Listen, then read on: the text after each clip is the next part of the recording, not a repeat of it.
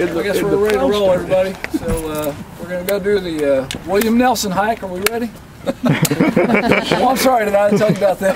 Oh, switch gears. I got my shirt for the Wallace hike.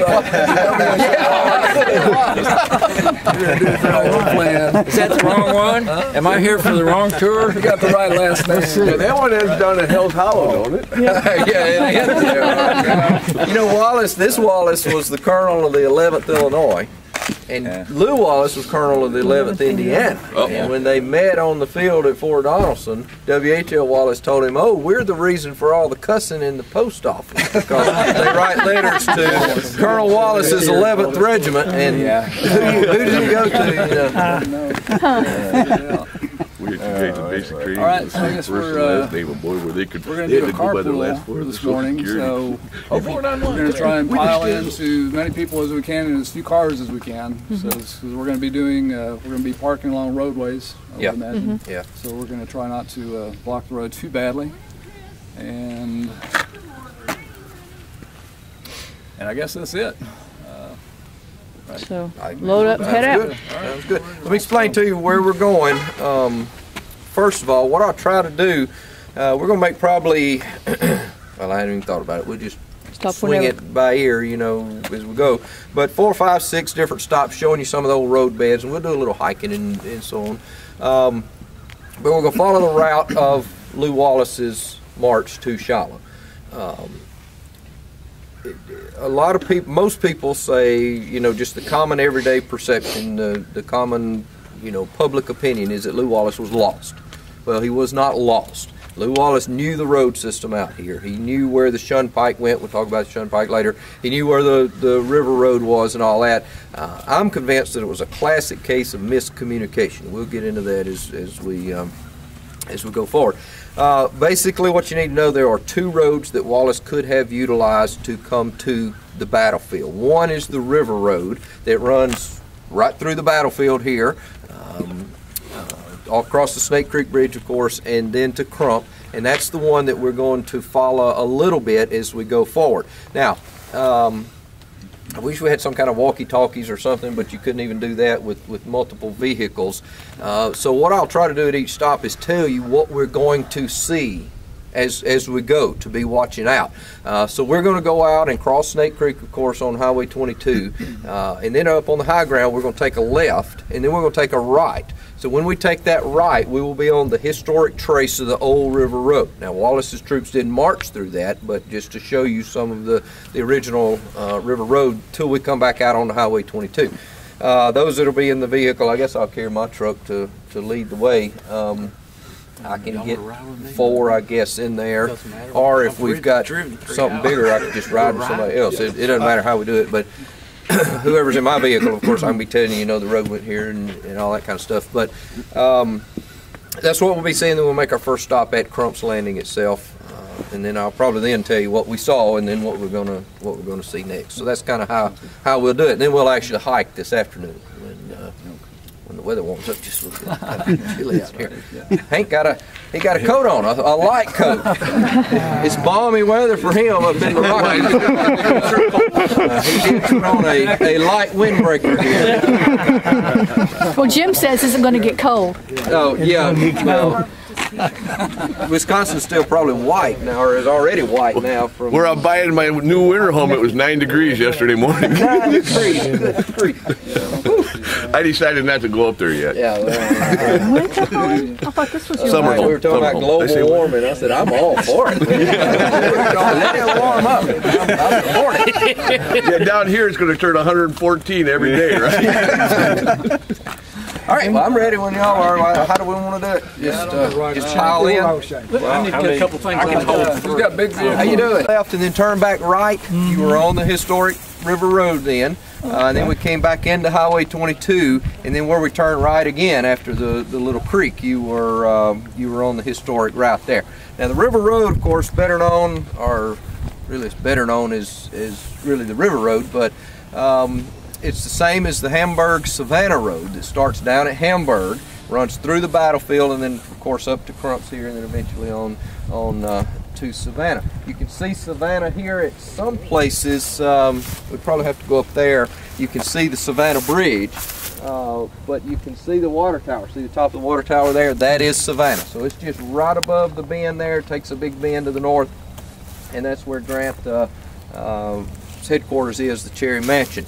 Lew Wallace makes his headquarters here at Crump's Landing. The river will come south and then make a big bend to the east and then make a big bend to the south. This is that big bend. There are 2 or 3 islands right here in this bend, and this is Crump's Landing. Now we don't know exactly where Mrs. Crump's house was, but we know this is obviously the general area. There is that that photograph in Battles and Leaders, if you've looked at the Lew Wallace thing in Battles and Leaders, and it shows up on kind of one of these bluffs right here, right over there, or something. Lew Wallace himself came back in 1901 and traced the route that we're going to go on today, and in fact that's what I have used to document where the route actually is.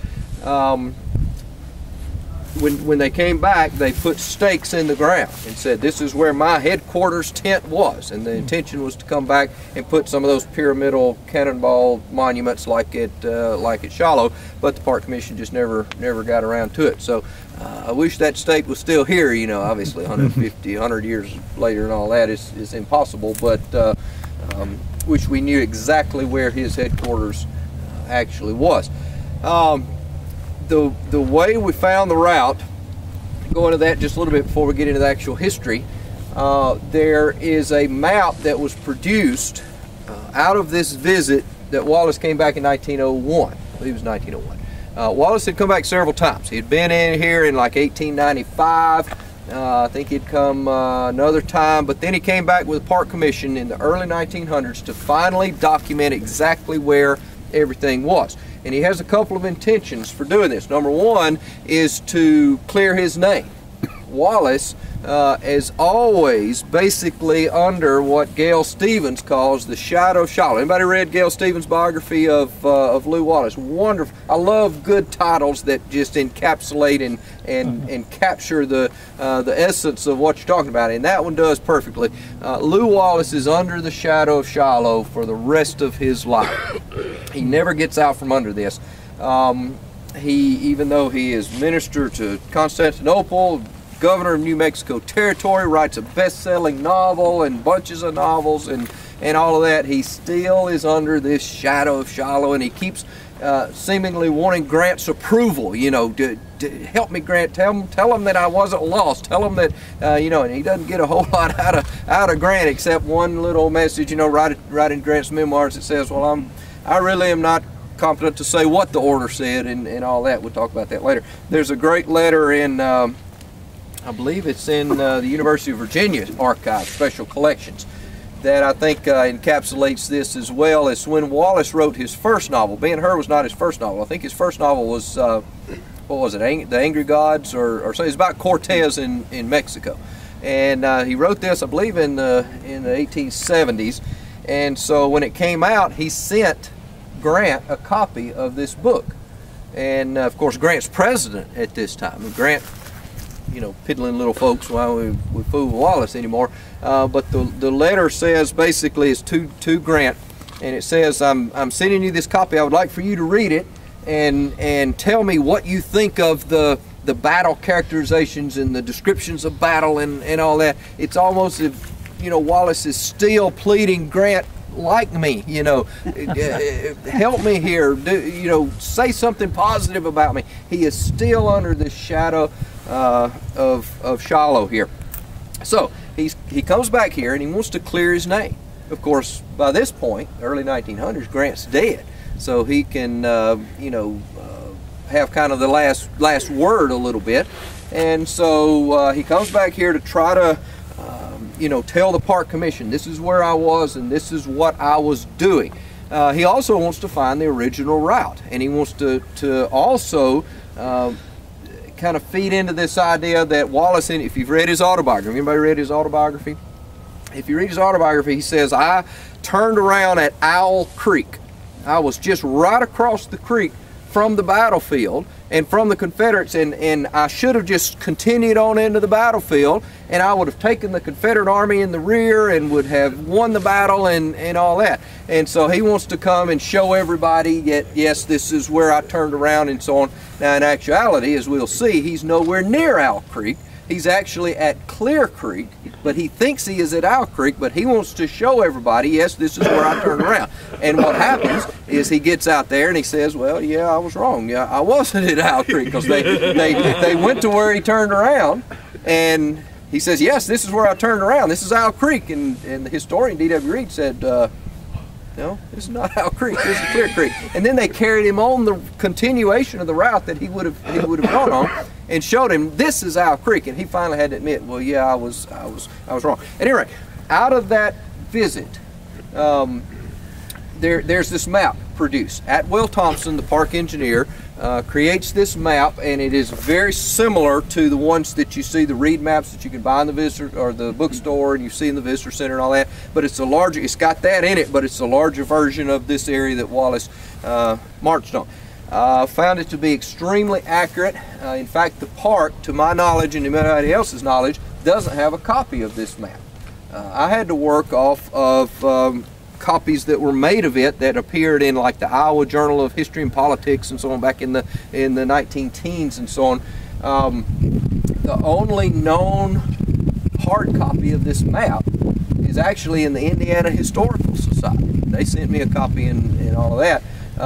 Probably what happened when the tornado came through here in 1909 and destroyed the visitor center at Pittsburgh Landing and the hotel and the archives and all that. It probably blew all those original maps away. It's the park doesn't even have a hard copy, an original copy of that nobody knows about. It may be stuck back in a wall somewhere, behind some plaster or something. Who knows what all's around? But in the map files and so on, there is not a original one of these. But you use the ones out of the Journal of whatever politics and so on. Overlay that on this original map, overlay that on modern maps, and get it all just perfect and so on, and you can see the original routes. And the way we know that it's so accurate, Atwell Thompson, if you know anything about the engineer Atwell Thompson, he was extremely tedious and accurate and so on. And where it shows that the map's roads are today where they should be, a lot of places is original roads that are modern day roads that you can still follow, the curves and all that. Where there are not modern roads, and it says this is where the road should be out on some private property, you go out there and talk to the property owners and say, can I go out and look in your woods and so on, and you go out there and lo and behold, where it says it should be, there is a deep road cut. So the map is extremely accurate, and for that reason we could determine exactly where the route was. So I got the big idea in 2005, well, let's hike this thing, and let's start one morning and time ourselves, and the superintendent went with us, and he took his GPS. Turns out it was about 17 miles, which is more than what Wallace or anybody said it was. It was like 16.8 or something like that. And we timed ourselves and took the same amount of time for lunch that Wallace did and all that. Anyway, Wallace did it about 15 minutes quicker than we did, a group of about 8 people in 2005. And we didn't have artillery or wagons or, muskets and muddy roads and all that kind of stuff. In fact, Gail Stevens went with us. I called Gail and I told her what we were going to do, and, said, you're more than welcome. She was working on her biography then. Said, more than welcome to come join us, and boy, she hopped right on that. Bjorn, many of you know Bjorn, and he's been a seasonal down here for several years. Of course, he lives in Chicago, and so we're big buddies and so on. So I called him up and I said, hey, this is what we're doing if you're interested. And he came down from Chicago to go on, because it's kind of one of a once in a lifetime almost things. So we went on it, and it's amazing to to see the actual road beds and all that, and we're going to see a lot of that out there today. I'll show you most of the best parts. So let's get into the narrative of the history of what happens. Of course, Wallace is camped here at Crump's Landing beginning mid-March of 1862. When the Federals first reached this area, there are 2 main thrusts that that they will involve themselves in. One is headed westward from Crump's Landing. One is headed southward down the Tennessee River. Now, the goal of each one of these is to break the Confederate railroads. Mobile and Ohio lies about, I'd say 20 or so miles, 25 miles to our west through the modern-day town of Selma, which was not there then, but it ran through Bethel Springs and that area. So Wallace lands his division here in mid-March, moves out, very rainy weather and so on. He does, some of the cavalry does destroy some of the bridges and so on, and then he pulls back to Crump's Landing. Sherman, meanwhile, has gone down into Mississippi to try to break the Memphis and Charleston Railroad. He is not able to do that because the heavy rains and so on come through in mid-March. The river rises 15 feet in 24 hours, and so the river is very, very high. The only landing that Sherman can utilize coming back downriver from Mississippi, the first one he sees is Pittsburgh Landing, and that's why he lands there, gets his men off the boat, gets Hurlbut's men off the boat, and that will become the Army encampment, and as we know, the rest, of course, is history. Meanwhile, Lew Wallace remains here, and he will continue to remain here. His headquarters here with one brigade, and that is Smith's brigade, M.L. Smith's brigade, Morgan Smith's brigade. He will have 3 brigades in his division. One he will send out to Adamsville. That's Charles Whittlesey's brigade, which is about 5 miles to our west, closer to the railroad. And then he'll station a brigade in an intermediate area halfway between here in Adamsville, and that's a place called Stony Lonesome, a little high place in the road. There's a good vet there. If anybody needs a vet around, you can utilize that. But you're right, just right on the northern or the western slopes of Stony Lonesome there. And I think some of the soldiers are buried right in there too. Oh, really? You think so? There's stuff happens all the time. Yeah, really. You haunted? The haunted vet? No, it's really odd. Some stuff happens. Well, this may get interesting. We'll have to hear more about this. At any rate, the reason Wallace puts a brigade at Stony Lonesome, of course, is that is the opening of the other route by which he could reach the battlefield, and that is what is called the Shunpike. And the Shunpike was apparently an old stage road, a fairly well-used road at the time. So Wallace has 2 options if either he is attacked here in his isolated position, or the rest of the army is attacked at Pittsburgh Landing. It can work either way. It's kind of a plan that, you know, if they're attacked, we can march to support them. If we're attacked, they can march to support us. Well, the river road, unfortunately, is underwater, particularly at the Snake Creek Bridge, which is known as the Wallace Bridge, not because of Wallace, because of a former landowner there, which is kind of ironic when you think about it. So it really wasn't named Wallace because of Lew Wallace. But he could cross there, but it's underwater up until actually April the 4th, maybe 5th of April. The bridge by the 6th is actually not underwater anymore, but the approaches to it are, and you have to walk through, you know, knee deep or so, and a lot of the troops that finally go across there talk about wading through water to get to the bridge and all that. So with that route shut down, immediately you think, okay, if we got to go to the battlefield, we use the other route, the Shunpike. So that's why he is interested in Stony Lonesome and the Shunpike. Now, the river road, as we see, runs basically toward Pittsburgh Landing, very near Pittsburgh Landing. The Shunpike will come out on the Hamburg-Purdy Road, which is the only major lateral road on the battlefield, right there at the sod farm and the barbecue place. What is the Corner Barbecue that you may know about? Good place to eat. So it comes out there, and then you take the Hamburg-Purdy Road right across Owl Creek. That's where Wallace thought he was when he turned around, but he wasn't. And then you're right on the battlefield there. So when Grant hears the firing on the morning of April the 6th and realizes, okay, something is up to my southwest, I better get on the boat and get going. So he hops on the Tigris, of course, and he starts steaming upriver against the current. Takes a little while to do it, of course, and so he rounds this bend here, and then he rounds this next bend, and he comes in to where Wallace has his headquarters boat, the John J. Roe, and there are different accounts, but basically they stop the boat and lash the boats together, and Wallace is on his boat, Grant's on the Tigris, and they stand and they talk to each other, you know, over the rails there. And basically Grant tells Wallace, okay, hold your command in readiness and I'll send you orders.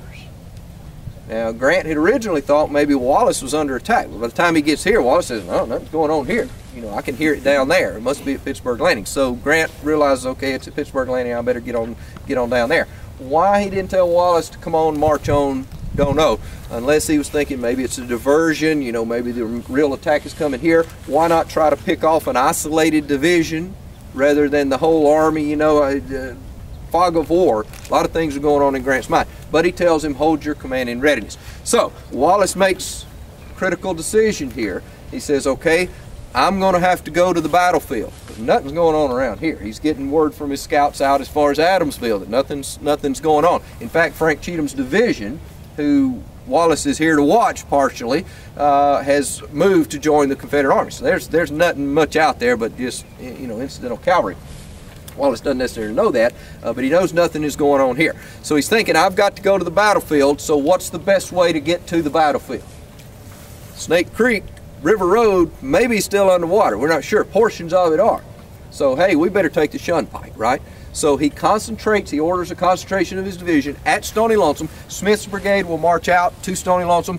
Whittlesey's brigade gets orders to march eastward to Stony Lonesome, although it's delayed and they don't do that.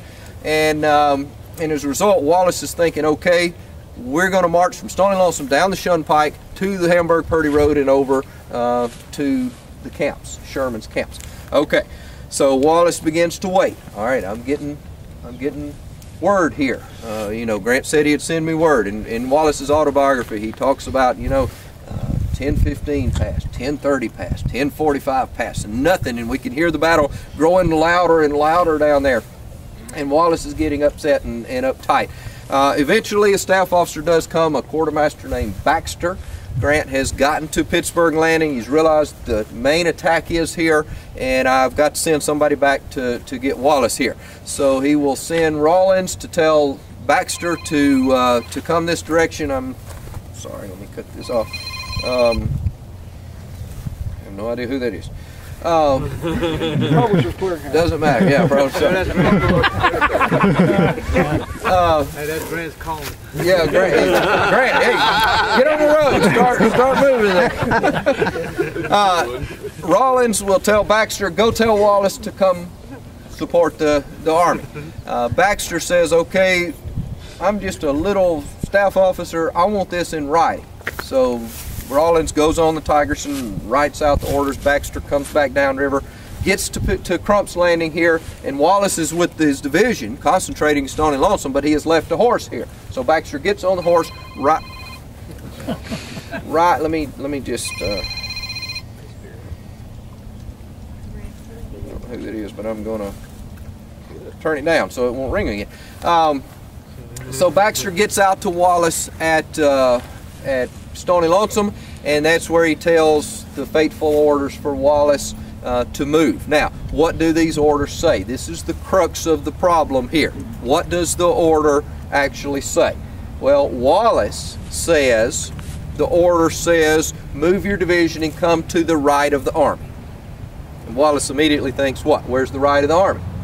Use the Shunpike, Sherman, Shiloh Church. Shunpike comes out right there. Grant says the order said move your division to Pittsburgh Landing. If it had said that, what road would he have used? The river road. Okay, what did the order actually say? Here's a quiz, any of you. What did the order actually say? It's a trick question. Nobody knows, because Wallace hands the order to one of his staff officers, Neffler, who says he put it in his belt. I mean, you ever put anything in your belt? Do you ever put anything in your belt?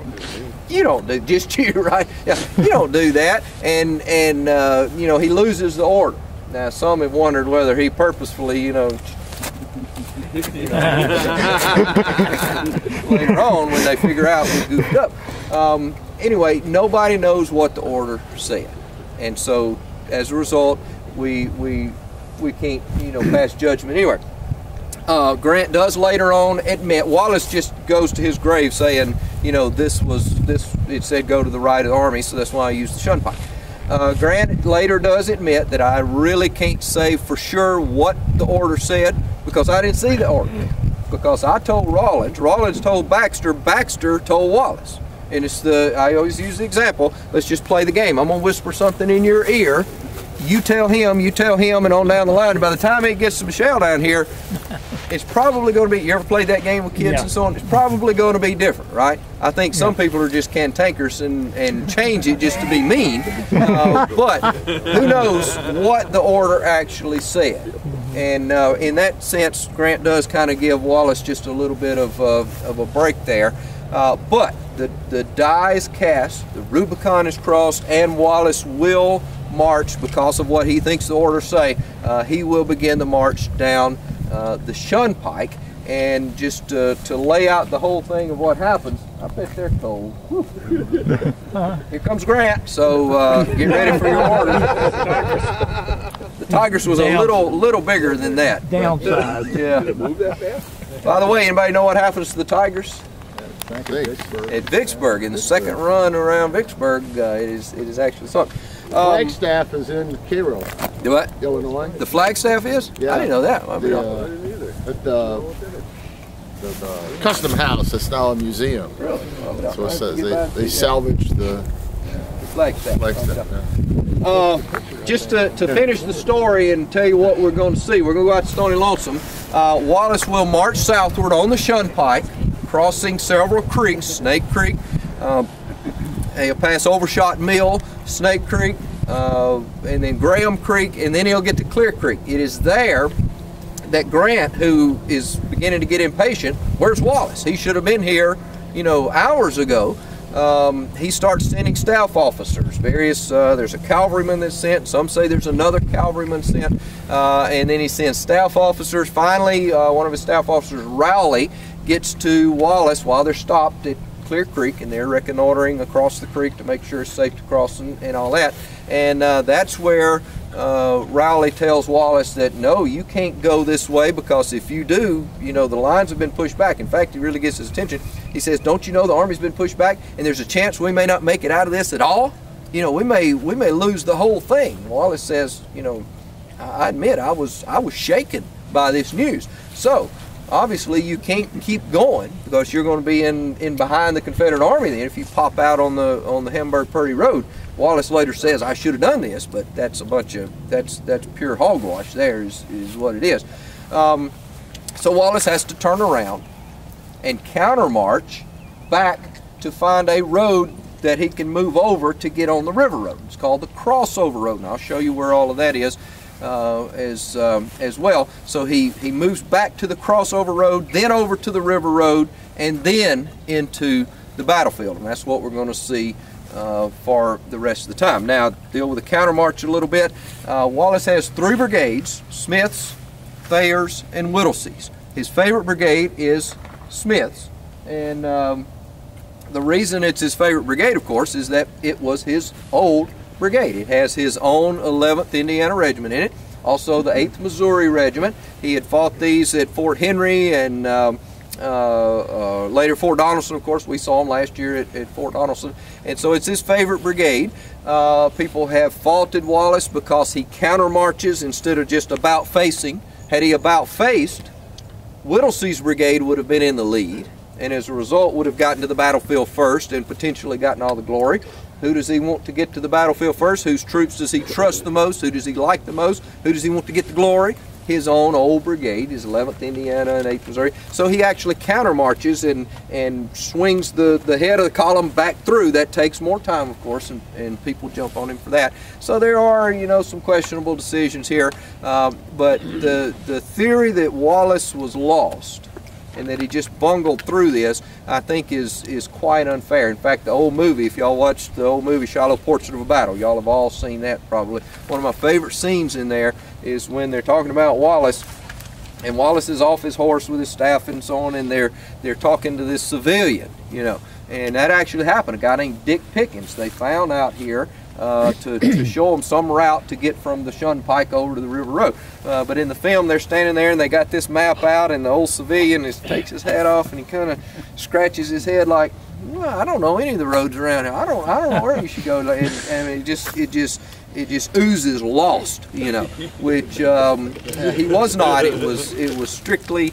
I think, absolute miscommunication. But It places Wallace under a shadow that he can't get out of for the rest of his life, and literally he's still under today, because if you just walk around Walmart in Savannah and you find anybody who's actually ever heard of Shiloh that knows anything about it, what happened to Lew Wallace? Oh, he got lost at Shiloh. You know, that's just the common perception today, but it was nothing of the sort. Do you have any questions here at Crump's Landing? I want to ask you one thing. Okay.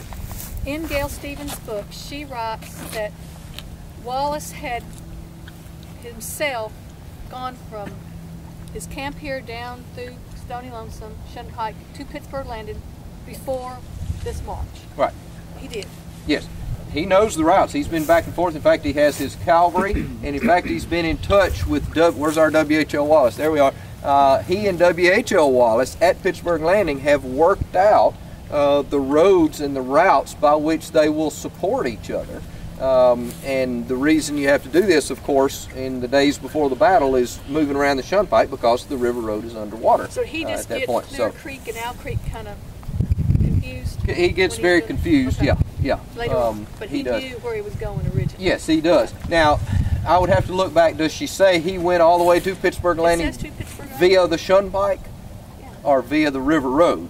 I would have to check on that. Certainly his cavalry does. I can't say with 100% determination whether Wallace himself does. I'm not sure. I'm not going to claim which. Yeah, I'm not sure what she To says. Pittsburgh Landing at least a time or two. Yeah, I would think so. But which route he uses, I'm not sure. But in those days, you know, the general doesn't have to go on all the routes, as long as your cavalry and so on know, you know, where to go and where to lead and so on. That he would think is sufficient. So I'm not sure totally about that.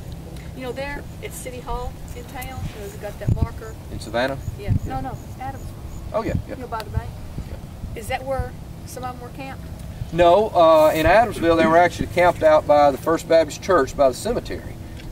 Is that where he put some artillery on that ridge right there? I'm not aware of artillery being out there with Whittlesey's brigade. I would have to check on that. But I did, yes, Charles Whittlesey's brigade. That's Camp Wallace, where the church is? Is that what they kind of call Camp? She talks about Camp Wallace. Yeah, it's right about where, on that high ground out. It's really out by where the Presbyterian Church is, if you know, out on the old stage road. That's Dollar Hill right there. Yeah. And I thought that might be, you know, where that old house sits and then it drops off. Right. And maybe he put his couple pieces of artillery right there. He could have. Of course, they're watching the low ground there, and they're on the high ground. That was the main road to Purdy right there. The old stage road to Purdy, exactly. I found several letters and diaries and so on talking about we camped in Adamsville just across the road from the city cemetery and so on. If you know, the city cemetery is where it is now, and old stones and so on. So it's right out on that high ground that they're watching the crossing there. You said yes, sir. The Hamburg-Purdy Road that goes by the barbecue place, is that 142? Is that the old Hamburg-Purdy Road? It is generally across Owl Creek there, up to where the barbecue place is and so on, over to Stantonville, and then you take a road to the right. It's 117?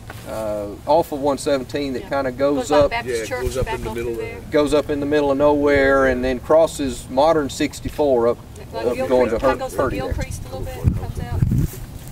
No, you're a little too far north. I think it's a little farther west than Gilchrist, I believe. But some of that old road there, those that were behind, that's some of the old road back there. Yeah, somewhere out in there. I've been on it, but I couldn't tell you today actually. Somebody else had a question? Yes, sir. A couple questions. What time do you think Baxter was here on his emissary run? The timing is what is problematic here. And it all depends on what time Grant left Pittsburgh Landing, and there is much debate over that. Some say as early as 8, some say as late as 9. If it was 9 o'clock, by the time you get on to Pittsburgh Landing, figure out what's going on there, and then think, oh yeah, I forgot about Wallace, let's send somebody back and so on. Basically, Baxter doesn't get here until 11-ish. 11, maybe a little after 11 or so. Most accounts agree that he reaches Wallace at Stony Lonesome about 11:30 and tells Wallace get going. And then there, another timing issue, Wallace says, okay, well, I got to feed my guys. So he takes 30 minutes to feed them and starts about noon or so to march. And some people say, well, you know, you just wasted 30 minutes, but you got to feed your guys. Well, now, didn't Baxter also, he asked Baxter how the battle was going, and Baxter told him that we were driving them. Yeah, we're winning the thing, you know. Where did he get that? Who knows, yeah. So Wallace had no idea. Not at this point that things are tight. Yeah. But now remember you know, and again, this is a misperception of Shiloh. Beauregard talks about the Confederate advance as an alpine avalanche. You ever seen an alpine avalanche, Hank? You know, quick, yeah. This Confederate attack is not an alpine avalanche. It is not moving that fast. In fact, the first camps are not taken until Prentice's, you know, 9 o'clock, 8:39 or so. But the whole first line, Sherman, Shiloh Church and all that, doesn't pull out to 10:30, 11 o'clock. So by this time, the first line is actually mostly still holding. Sherman's still holding at Shiloh Church by the time Baxter leaves to come here. So it's not looking that dire at this point. You said hogwash. Hogwash, yeah. You said Wallace. That's a Hebrew term. Or well, yeah, when you said he said I should have kept going on the road. You said, but that's hogwash. Other than the fact he wasn't at the right creek, why do you say that? Well, because by that time the Confederate Army has pushed the Union Army back, and he would have had no support whatsoever. Had he popped out behind Confederate lines, he said we would have been able to take them in rear, you know, and won the battle. Probably what would have happened, he would have just been surrounded and captured. You know, he would have surrendered. I would guess. I don't know. That's one of those things that we don't know. It's just surmising. But you don't want to be caught isolated, outnumbered behind enemy lines. Is basically what would have happened. You know. So, yes, sir. I've always wondered this. This is an integral place in the whole story. Why is there not any interpretive tablet or anything here? I mean, it seems bizarre to me. Yeah, it is. You would think so. I'm trying to get one of those Tennessee Civil War Trail signs right up there. That would be good. Try to get that. I want to ask you, there were a lot of commissary, a lot of supplies here. Did Wallace lead any troops here to continue guard on it? Yes, he does. When he gets orders to march, he will leave 2 or 3 regiments. I forget. I think it's like the 78th Ohio and maybe the 68th Ohio. I would have to look specifically which regiments.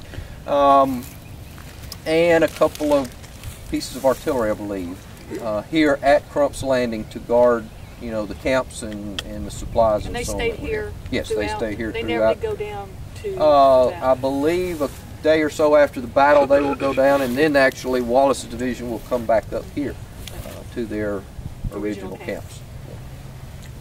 Yes, sir. Yeah, Baxter, turns out he didn't do Wallace, I don't think, any favors when he gets his horse here and he drives all the way to Stony Lonesome and gives Wallace the message there.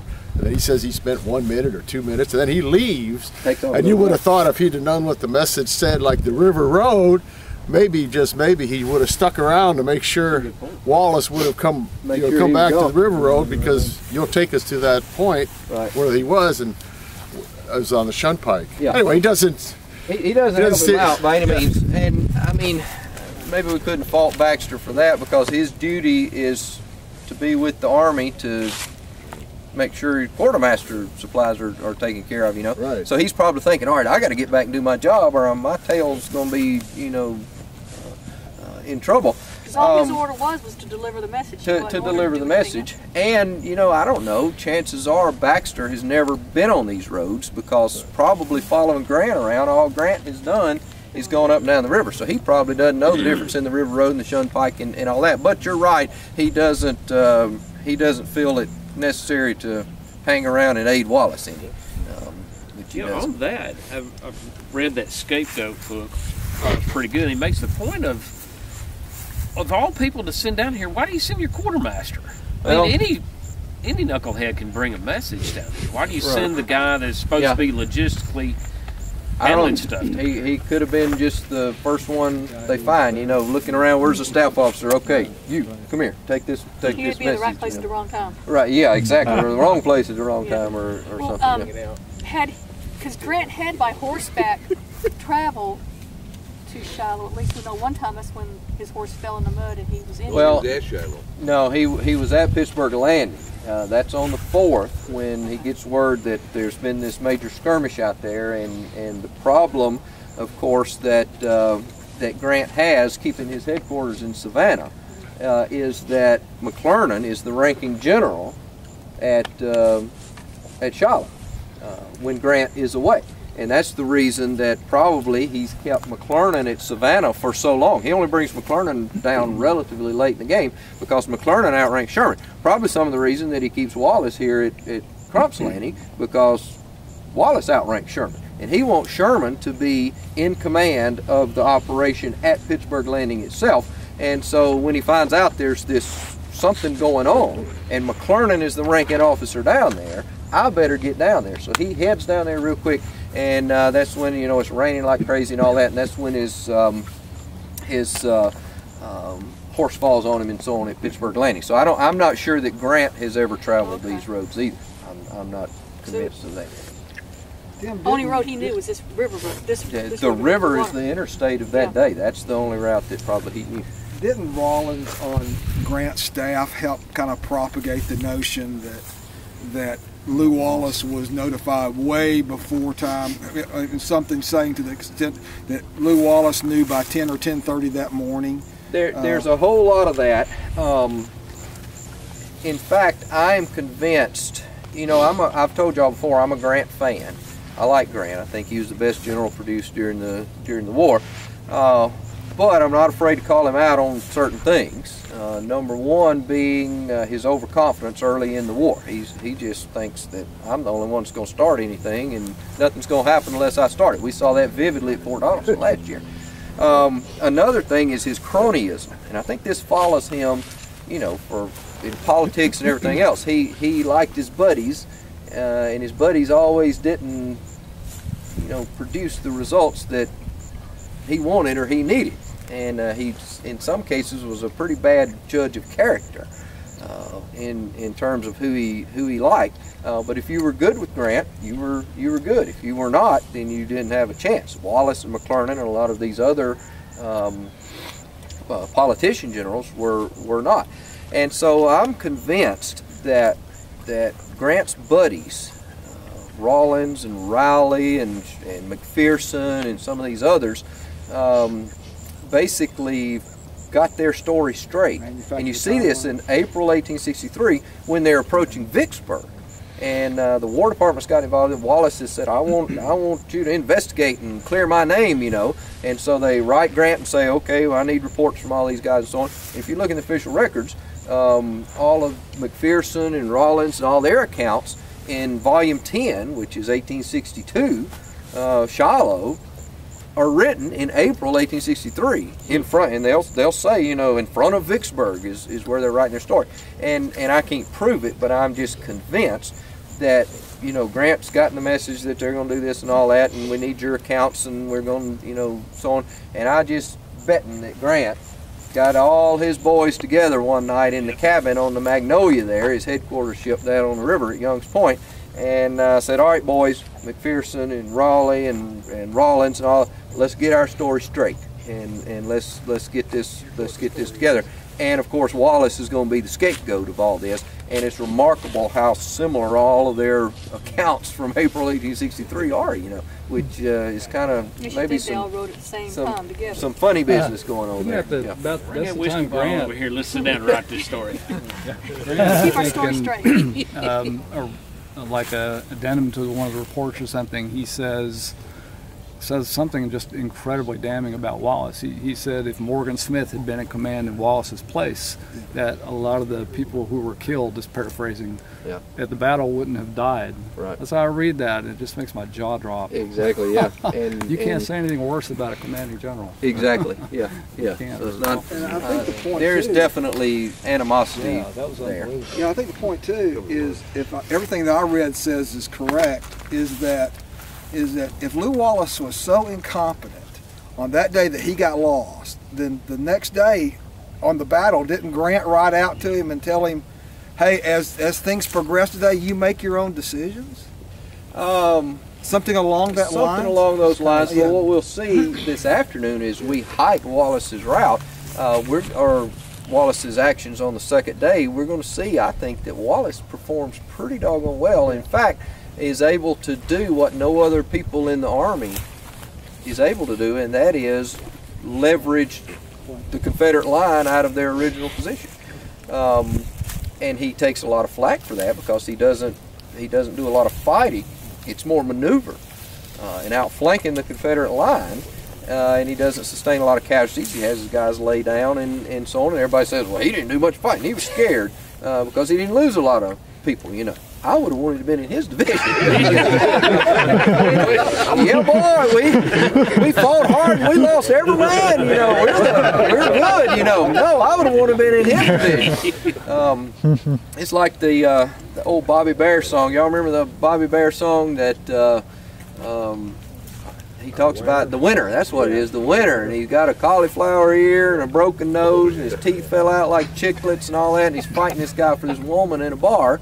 And he said he finally got her and all that, and she gets uglier and meaner every day. But I got her, boy. I'm the winner. I got her. Okay, one more thing. Here comes the Lexington downriver to check on Crump's Landing. There were 3 naval gunboats involved in the operation here. 2 were the timber-class Lexington and Tyler. The other is actually the city-class ironclad Cairo, which was here as late as, I believe, the morning of April the 4th. I believe is when she shoves off and goes back downriver and eventually to the Mississippi, leaving, of course, the Tyler and the Lexington here.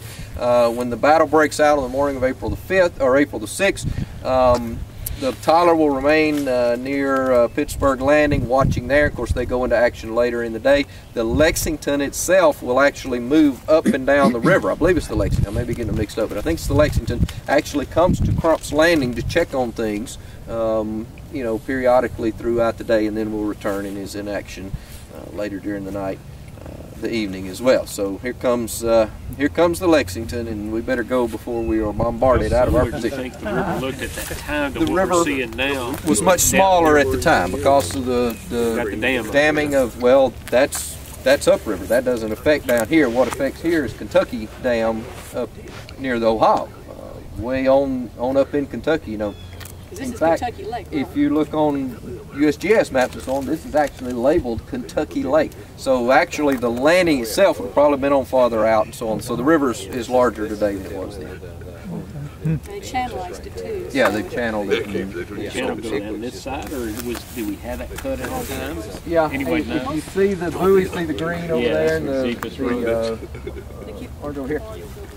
I'm betting if we stood here long enough and watched this barge come around, he would go right through this. Oh, the barges, the pleasure boats go a different way. Yeah, they can go. Yeah, the little boats can go. How many bends are there before you get to the Pittsburgh Landing? It's fairly straight from here. You still have Diamond Island down there, of course, that you can go around, but it's a fairly straight shot from here to Pittsburgh Landing south. You can't see it about 6 miles or so. No, you can't see it. 6 miles by water. 6 miles by water, airline. It's basically straight. So, okay, we do have other stops, so we better head on. All right. Hey, well, let me tell you where we're going now. We're going to Stony Lonesome on Highway 64, where we take, after we get on 64, where we take the left. That'll be the high ground. Watch as we go up kind of on that high ground, and we take that left. That'll be Stony Lonesome, and we will be on the Shunpike then. I don't think there's any need to stop right there, but we'll follow the historic route of the Shunpike down until we stop, and then that's where I'll tell you what's going on there. You never warned me about ghost riding.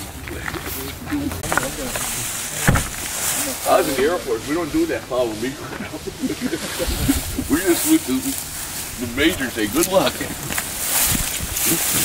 make sure I'm behind Tony. Enough people do get like this whole thing, the head goes up. I thought you said you were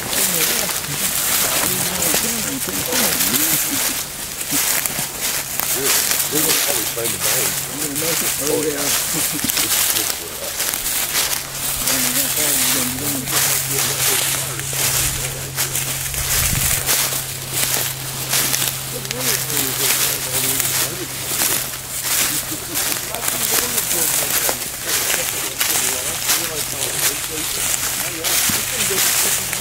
The Shunpike, a side road used to avoid the toll or the speed and traffic of a superhighway.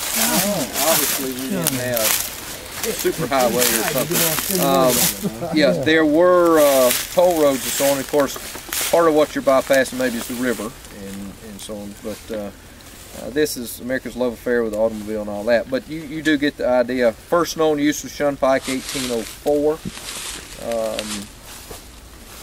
What made you want to look up Shunpike? Please tell us. Lew Wallace. Anyway, all right, we are standing in the middle of the Shunpike, of course, and it's great. Don't y'all love old roads? I mean, this is pretty cool. Now, it may not have been this deep at this point. Mona, well, I've learned never ask a lady how old they are, but I'll ask it like this. What was it like then? Do you remember Lew Wallace Martin? When you were when you were a little girl, was this road still open? I believe it was open up through the 50s, and really? I'm not saying you were. I'm not, but I've heard people using this road, you know, in the 50s and maybe early 60s. Yeah. It was like a cut-through road. It wasn't a good road. Until Highway 117 goes in, I believe this was one of the main. This was still an active road. An active road. So, you know, it could have been dug out a little more then and so on, but it was dry weather. They couldn't use it, you know, in it was never hard surfaced or anything. So I don't think it ever had gravel on it either. Yeah, so I mean, you can it wouldn't have been much different than this. So, but it was still usable down to the old Overshot mill site there. So, Wallace, where the road turned, where we parked, where it made that big curve, the road would just continue right on down. Oh, okay.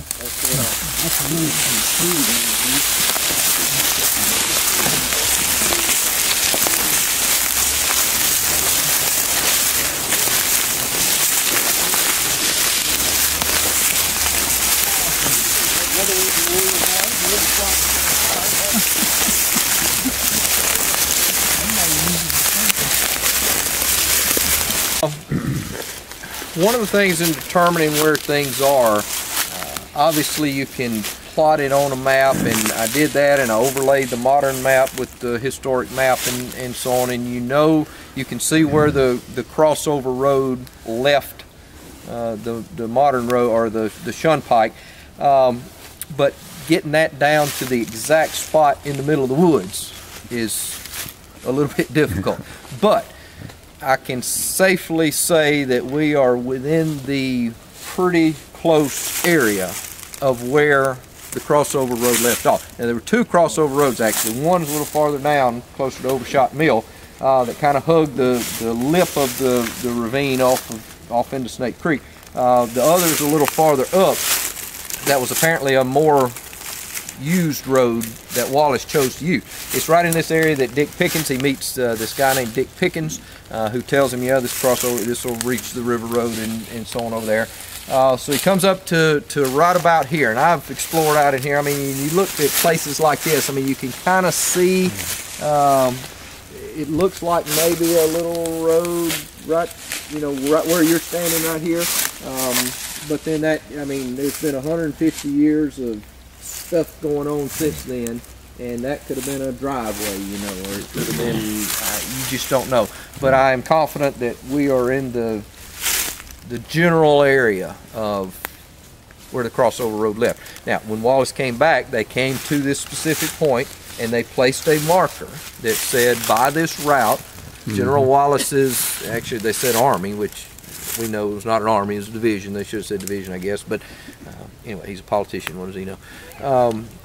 The stake said something like that. The stake said by this route, General Wallace crossed over on the crossover road to Wallace's or to the river road and so on, and that's gone too. I wish like everything they would have marked some of this and permanently. Yeah, that's part of it right there. But we just don't know. Yeah, the ridge that goes down into this valley, I have traced it down there, and you can see some faint areas that I think are part of the old crossover road. Now, elsewhere on the crossover road, it'll rejoin modern road, and this later on when we come back, and follow after his countermarch, I'll take y'all on portions of the crossover road, which are portions of modern day roads as well. But anyway, just right in this general area that we. Or is the split from Shun Pike to River Road? How far? Yeah. We're talking, I would say a couple of miles, maybe 3 miles or so. Not a long distance. What was the question? At all. The split, the difference. How far between? The distance between the two. Yeah. All right. We'll continue on now. We're going to walk all the way down to Overshot Mill.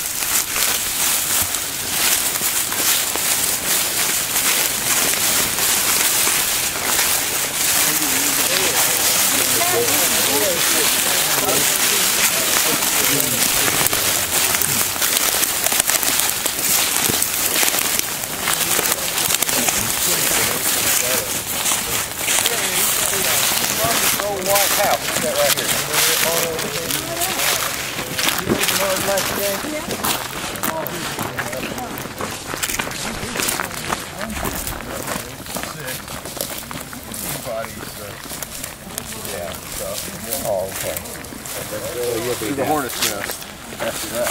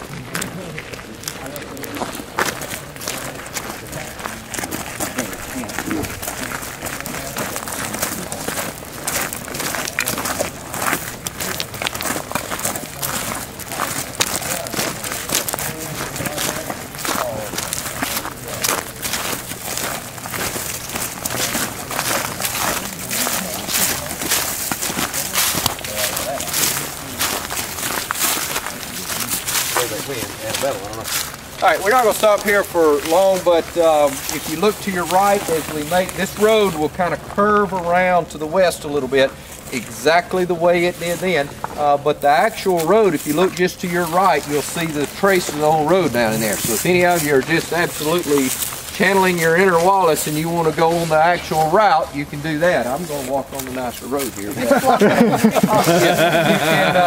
see the actual route there. I live right off of it. Yeah, I live near Cucumber. Oh, okay. Yeah. This is kind of high. Sandhill. Yeah. Looks a little rugged there.